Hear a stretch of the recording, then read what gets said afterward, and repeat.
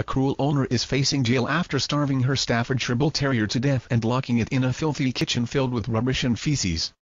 Amie Smith, 23, pleaded guilty to causing unnecessary suffering to an animal after the emaciated body of her white terrier, Rocky, was discovered by police in her Tyneside home.